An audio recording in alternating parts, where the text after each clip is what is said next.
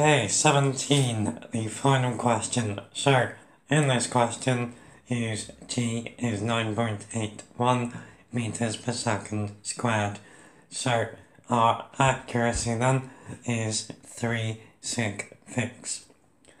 A ball is projected from the origin. After 2.5 seconds, the ball lands at the point with position vector 40i minus 10j meters. The unit vectors I and j are horizontal and vertical respectively. Assume that there are no resistant forces acting on the ball, but A wants us to find the speed of the ball when it is 3 meters above its original position. So, this is SUVAT in 2 dimensions, so with 2 components, horizontal and vertical. So, it's a good idea to draw a little sketch of what's going on. So if we think of this in terms of x and y, then our ball is being projected from this point, and then it lands at point 40i minus 10j. In terms of x and y, the coordinates would be 40 minus 10. So that's what's going on. Now, we're going to need our SUVAT equations, so I've stolen them from the formula booklet. So, let's first of all list what we are given in the question and see what we can work out. So, we know that the displacement in x is 40. We don't know the initial velocity in x. We don't know the final velocity in x. We do know that there are no resistant forces acting on the ball. So we do know that acceleration along x is 0, and we know that time is 2.5 seconds. So from that, what can we work out? We've got S, A and T. So that actually allows us to work out the initial speed using this guy. So we know that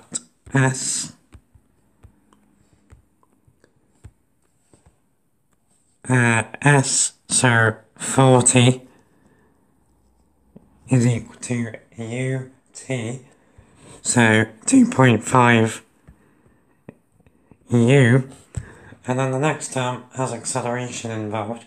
Acceleration here is 0, so that term just disappears. Now this tells us that our initial speed or initial velocity horizontally is 40 over 2.5, which gives us 16. So we now know the initial velocity horizontally. Okay, let's see what we can do vertically. So, we know our vertical displacement. Now we know that is minus 10. We don't know the initial speed, so we're going to want to work that out. The final speed, final velocity, I guess there's been a bit of a plan there. The ball lands at 2.5 seconds. So final velocity is going to be 0 for both of those. The acceleration in y is going to be gravity. So that's pushing us downwards. So that's going to be an acceleration of minus 9.81. And again, we know the time is 2.5. So again, we can work out the initial speed in the y direction. So again, we are using this guy. So we know that s is minus 10. Now that is equal to ut, so 2.5 u minus 1/2 times acceleration times time squared. So what we can get from that is, if we add 1/2 times 9.81 times 2.5 squared, we get that is equal to 2.5 u. So from there we can get that u is equal to 1/2 times 9.81 times 2.5 squared minus 10 all over 2.5. Then we get that to be 8.2625 meters per second. Cool. So that's now that filled in.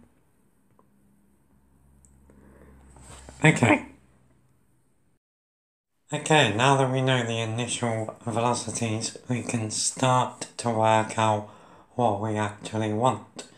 So we know that we want the vertical displacement to be 3. So when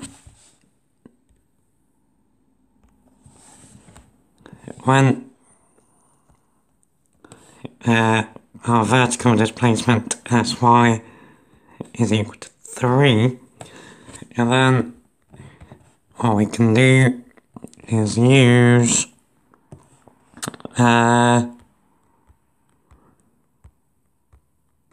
we can use this guy on the bottom, because we know the initial velocity, the acceleration, and the displacement. So we know then that v squared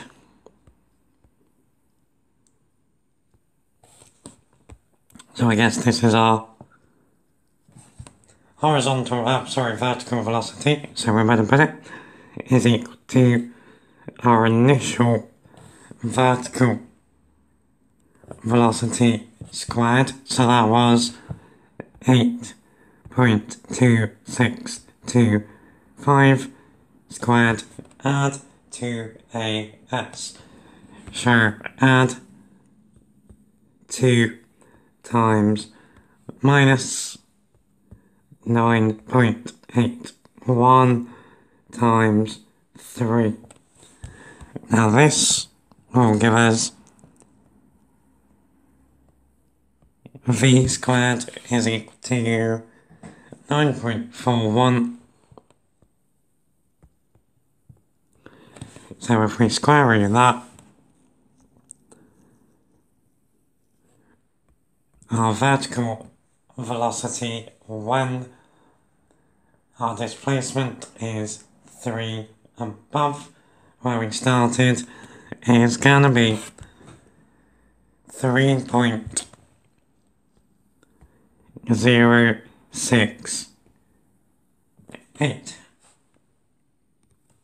Okay, so now then we are at a point where we know the horizontal velocity, that's 16. So remember that is unchanging because we assumed there's no resistant force, so there is no acceleration horizontally. So our horizontal velocity is 16 and our vertical velocity is 3.068. Now we want the speed of the ball when it is 3 meters above the original position. So speed is just the magnitude of the velocity vector. So our velocity vector is going 16 to the right and how should we do it? 3.068 up. So the magnitude is the hypotenuse. So we get that speed is the square root 16 squared add 3.068 squared.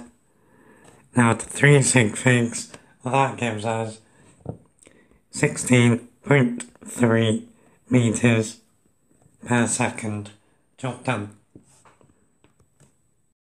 Okay, then part B wants us to state the speed of the ball when it is at its maximum height. So when it's at the maximum height, that point is a stationary point. So at that point, our vertical velocity is 0. Now we know that our horizontal velocity is this constant 16, again because there's no resistant forces. So our velocity or speed at the maximum height is just the horizontal velocity, so just 16 meters per second. Okay, then for part C, we want to explain why the answer you found in part B may not be the actual speed of the ball when it is at its maximum height. So this comes down to what we have assumed in the question. We assumed that there are no resistant forces acting on the ball. In real life, that is going to be a load of rubbish. There is probably going to be air resistance, which is going to slow the ball down, or if you're outside, there might be wind, which could, if it's blowing the right way, speed the ball up. So this assumption of a constant horizontal velocity is really a load of rubbish. So we would want to write something along the lines of, we have assumed there are no resistant forces, which in reality is unlikely to be true, so we could have air resistance or wind pushing our ball along. Cool. Okay guys, that's paper 2 done. Hope to see you in paper 3.